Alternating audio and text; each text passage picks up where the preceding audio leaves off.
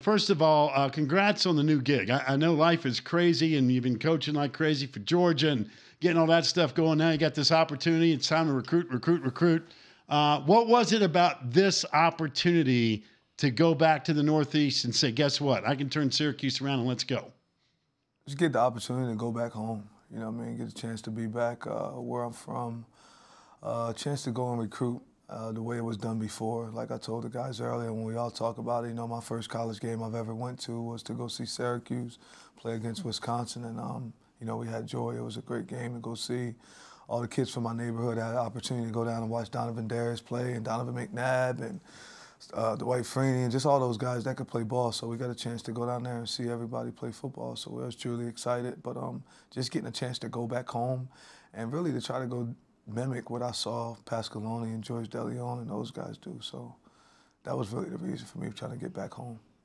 All right, Coach Brown, you've been part of a championship program now for a couple of years, back-to-back national championships. What did you learn from being part of that and those two runs to a national championship that you feel like you can bring to a Syracuse program that you now take over? What applies from there that you want to implement here?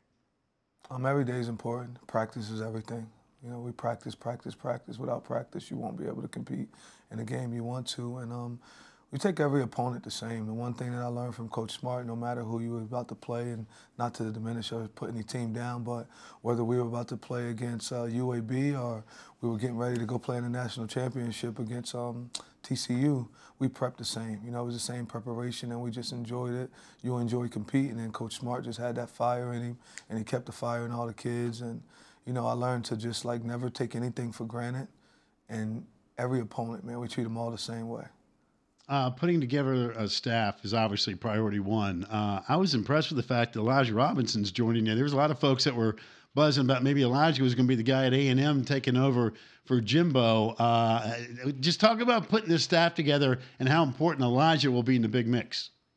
Elijah's really important because we really want to win. We want to win here really fast, and we want to do it within the next few years.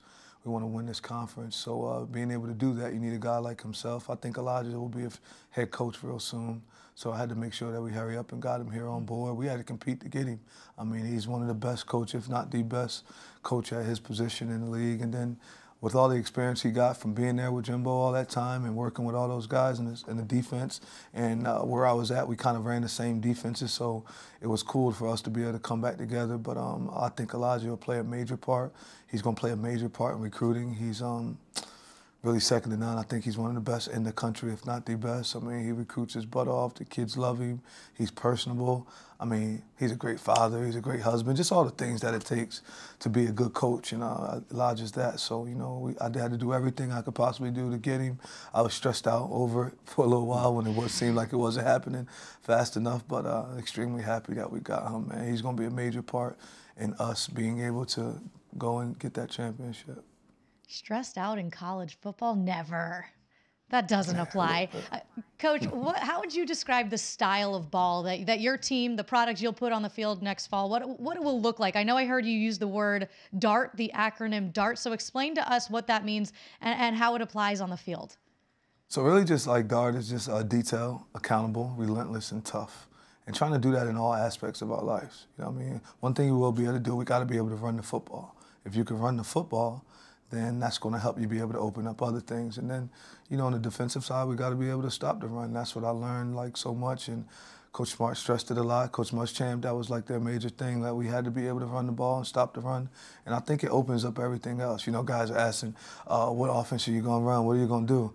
I mean, we're going to try to do whatever they can't stop. You know, and try to keep doing it until they can stop it. You know, we're going to want to have a lot of fun, but it'll be unique. It'll be fun. We will play with a tight end. We will play multiple personnels. We're going to have a lot of fun on both sides of the ball. We're going to be able to go in and out of 3 down front, 4 down front. So we'll be excited about what we're going to do on the football field. I think you're just going to be excited about the passion and the energy that the coaches and the players are all going to have. You know what I mean? We're going to all be on the same page. We're going to all be connected. You'll understand and know that, okay, that's a team, a bunch of guys that love each other. They care about each other. You know, they spend a lot of time together because it's not really so much about what happens on Saturday, but what's going on from Sunday through Friday before they get to the game. You know, are you spending time with them when they need you to spend time with them? Are you there and around the kids when they're going through personal situations, because they still got normal weeks? But Saturday would just be a product of all the things that we go through all week together as a family. And then we get a chance to go out on the field Saturday and take it out on somebody else. Coach, you have a reputation as not a good, but a great recruiter. Number one, what makes a great recruiter? And when you walk into somebody's house, what is it about having that knack to connect with people? Is it a natural thing with you? Was it something you worked at? I'm just curious, because the great recruiters just seem to have it when they walk in the room. What is it? I don't know. I'm happy you said that. I got it. That's from your mouth, not mine. But it's really just like my upbringing, my subculture where I'm from, born and raised in Camden, New Jersey. And, you know, you just see different things. You see a lot. And you try to fit in. You got to fit in different ways. Like at one point, lived in several different parts of the city. You grew up where I grew up at. You might live out Pollock. You may live out Centerville, out Parkside, downtown, East Camden. And you had to adapt different, because everybody acts different in all different places. But the one thing I've always been able to do is just be myself. And I think that's why I got where I'm at now. And I'm just real genuine. I've never been fake. Just kind of talk to people about, you know, what it is. And just being able to listen. You know, a lot of guys do all this recruiting, and they're going with these whole pictures, and then I'm going to come afterwards, and I'm just going to tell the truth. We're going to have real conversations. And so all the stuff that you wrote down and you thought about and went through, I kind of really never used that. I just speak from the heart, man. I'm just being genuine, because I have no time to make up lines or try to remember lies. I'll tell you the truth, I don't got to remember anything, and we just have fun.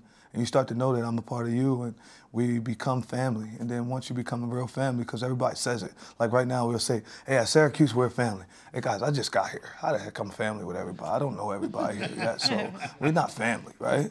We're trying to get to grow to become family. We're going to work on being family. And we just, I just have fun, though, and I'm just myself, and I'm honest. But I truly believe I became a good recruiter because of my subculture and where I'm from, born and raised. It helped me a lot, being able to make it through different parts of the town, being out Centerville, like I said, Parkside, Pollock, East Camden. That helped me a lot. Coach, when you walk into a house and mama has got all kinds of great food, sometimes it's not great.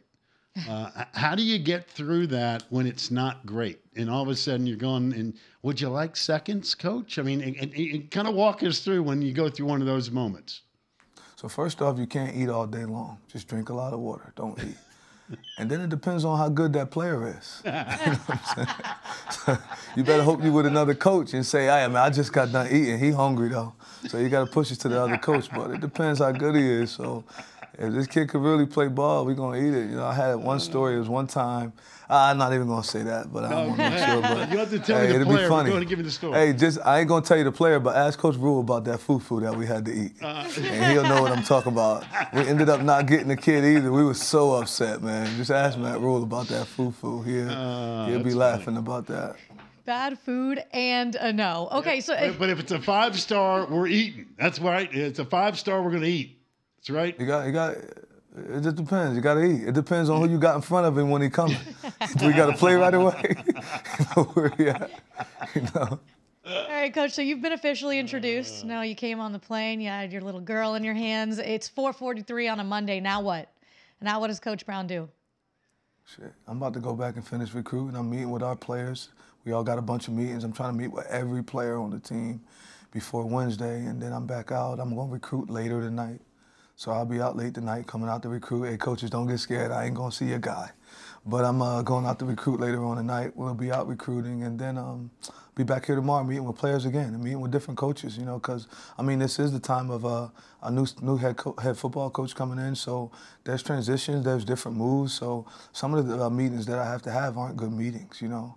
You're changing some people's lives. So being able to talk to him and making sure that they get the time that they need, making sure I sit there with them and talk to them and let them know that I appreciate what they're doing now and hope they want to finish out, or vice versa, because I think this is important that you sit here and I speak with everybody on the team before I go out and just start recruiting and offering kids and doing all that. That's why I made it my business that you didn't see any offers from Syracuse or things moving out like that from Syracuse before I had the opportunity to address the players and address the staff. By the way, reaching out to former players and Syracuse alums, I know that's been something that you thought would be really, really important, have that an open door policy. We're going to follow Yeah, I through with do. that one? I think it's really important. You kind of cut off a little bit, but I think it's really important. I want them to be here. This is their home. You know, if I could, I would go back to Western Carolina every other week if I could go watch them practice and be around and see how they playing and see what they're doing. I mean, it's nothing like where you went to school at. So this is their home, and I want to make sure they understand and know they have an open door like policy. They just called me the night before, let me know you're coming. Like I told them earlier, guys, if you're coming and you're around, you could come say whatever it is you need to say or whatever you think. Doesn't mean we're going to automatically always listen to exactly what it is, but I'm going to take into consideration that you play here, that you've seen it, that you know what it's like. And especially if you were from that old school era, those guys that just played football the right way. You know, and there's nothing towards the coaches that were right before me or right after Pasqualoni and things of that nature. I think those guys are amazing coaches. That's why they got to this level. But I'm just looking for a certain brand of football. And I think the best way to see it is for the guys that played here before to be up front and close and watch it and see it in practice and talk trash. And I ask them to do stuff and we bring them out for little competitions. Like, we just want to have fun, guys. And I want those guys to be a part of it and come back and see us having fun. So that way when we win, they know they helped do it. They helped build it. Hey, Coach, real quick before we let you go, how much orange did you previously have in your wardrobe to get you through at least this next week? I got enough now. I know one thing that I'm about to go. I'm gonna go grab them orange and blue Bo Jacksons. You know what I'm saying? So it's a little sneak that was out when I was young. So I'm definitely gonna make sure I link up with some nice little orange stuff. But you're gonna see me. I'm gonna be dressed pretty cool. I got a little bit of swag with me, so you'll check it out. It can't be too much orange. You gotta be just enough. You know, just like the little casual sweater I got on top. So I'm gonna make sure it look right as you see it. I like it. Listen, Coach, again, congratulations. We look forward to many, many interviews with you down the road. I know you're going to be busy with staff and recruiting, but we wish you nothing but the best. I really appreciate that, and I wish you guys the best. Y'all be safe, all right?